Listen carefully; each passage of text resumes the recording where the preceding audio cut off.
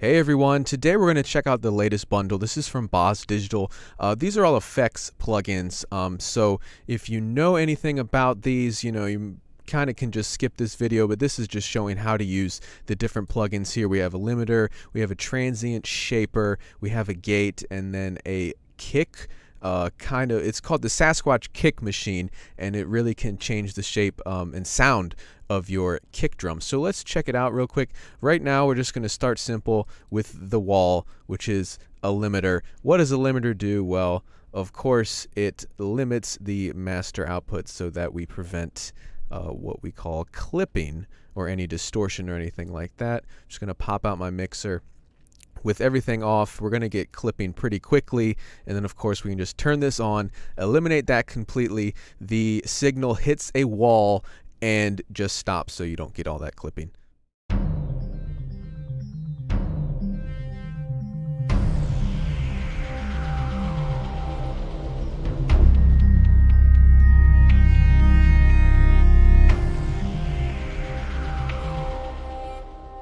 Now right there, if you noticed right here and right down here, that red signal means we have clipped. The total volume, the gain staging, all the volume of the output of the tracks is too much, and it's going to cause a little bit of distortion when we export that track. It's going to cause your headphones to, sound like crap and distorted, and usually happens with those lower frequencies and when you kind of stack all these things together. So an easy way around that, and I use a limiter on every single one of my tracks. So of course, just turn this on. It'll preserve the quality and the overall perceived loudness of your track, and it will simply stop it from clipping and keep it distortion free and a nice pristine audio signal.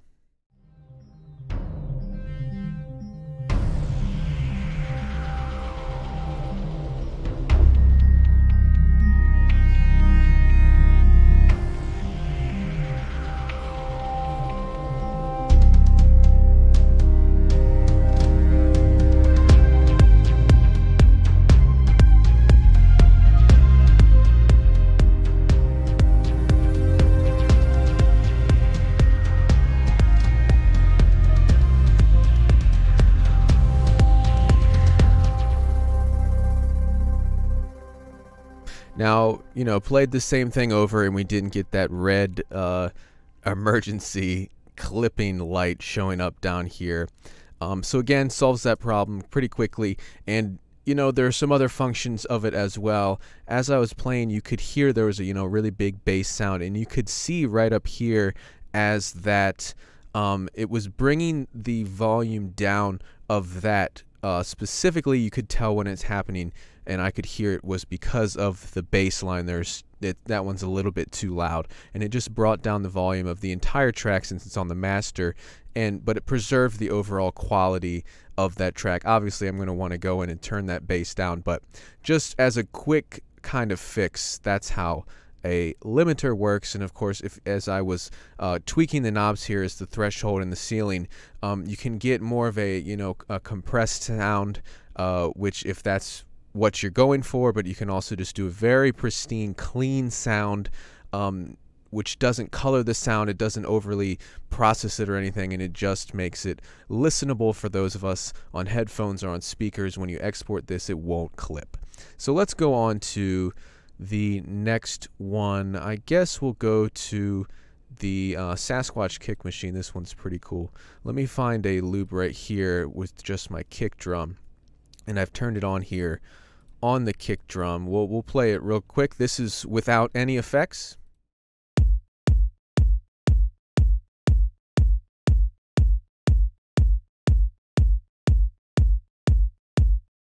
And now we'll turn on the Sasquatch kick machine, which allows us to really shape the sound of that actual kick. So if you don't have a lot of kick samples and you're kind of tired of using the same ones, maybe if you have FL Studio and you've used all like the stock ones, this is a great tool. So I'm going to show you how it works real quick, and then the exact same kick sound. We'll start with it off, play it real quick, and then I'm going to turn it on, and you'll see as we mess with the different knobs what actually happens.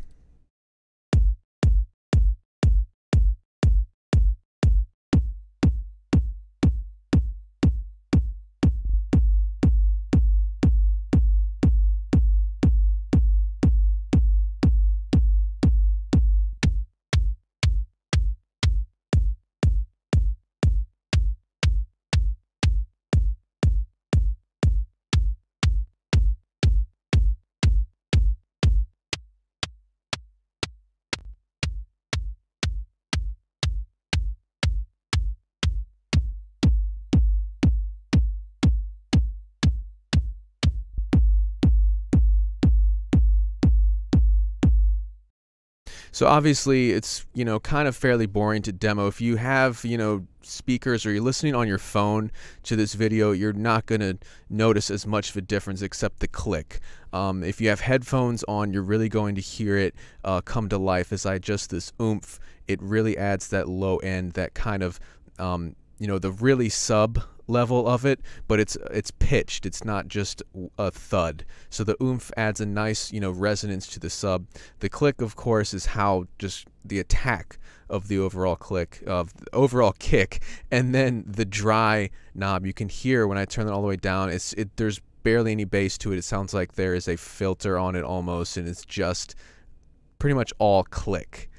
So we also have some different presets here. If you want, if you load it up and you just want to get started, see what it can do, just load up a preset and we'll check some of those out real quick.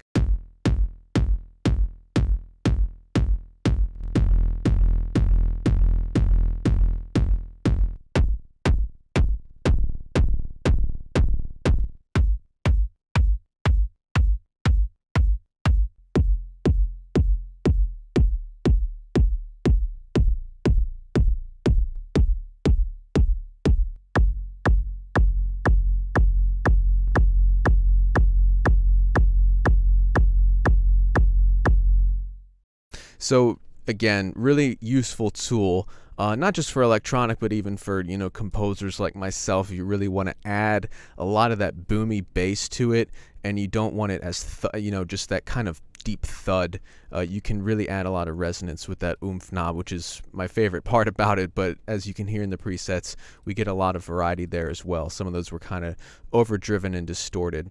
Now let's go to the transient shaper. This is a tool which adjusts the attack on the sample, so it's mostly used for drums. So we start with a drum loop here. Again, gonna start with it off and then turn it on. You'll hear how it really makes the drums either sound a bit further away because it shapes those transients, which is mostly like the attack of the actual samples. It can make them very clicky, very punchy, or make them a bit more roomy sounding by reducing the attacks or the transients on that. So let's check it out real quick.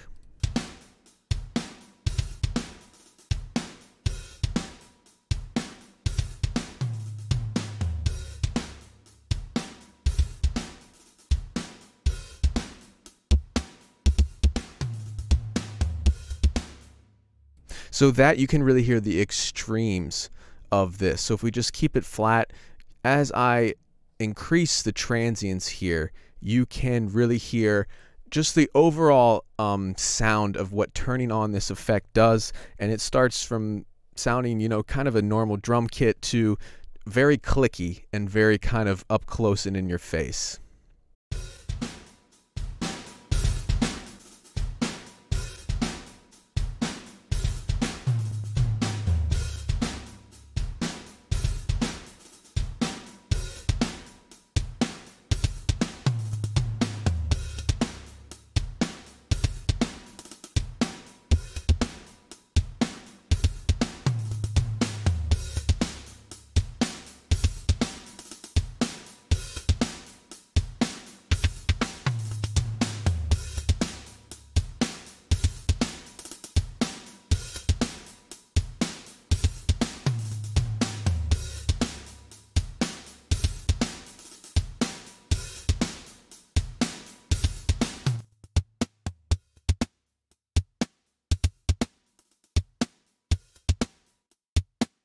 Now you hear we have the sustain turned down. It's pretty much just attack, and it sounds kind of weird, but also if you, as you saw, I was going into the EQ there, and you can EQ certain frequencies that you want affected. It's a very, very useful tool. It takes those different parts of the sound, and you can make it all attack, you can make it all sustain, and really shape the overall sound. Anyway, finally, we'll go to the gate, which is kind of the opposite of a compressor.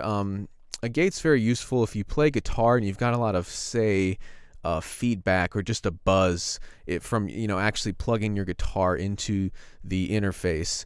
Or, for instance, I used it here on a synth which has a very long tail, and all it does is eliminate that tail. you know, if it's got a lot of resonance in it, and when it goes down below a certain threshold level, it's going to cut off and not ring out as much. So we'll check it out here on this synth.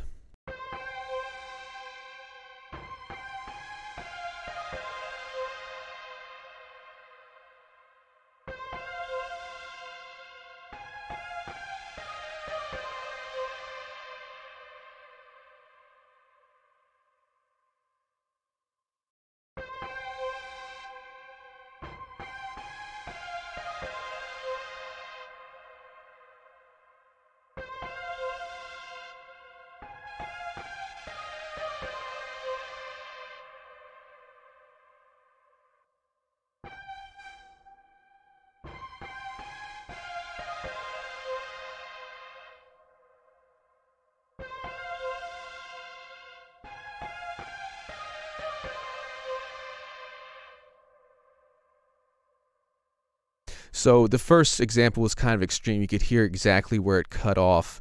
But you can you can adjust the attack and the release and everything of that. But on the second example, where I changed it to a preset called Snare Softener, you could hear as I adjusted the threshold, it didn't completely cut out the sound. It made it a lot less audible on those long resonating tails for the synth. Again, this is going to be useful for vocals or guitars and stuff like that. So that's a quick rundown of how these plugins work, how, you know, simple the interfaces are, the kind of ridiculous name of Gatey Weighty.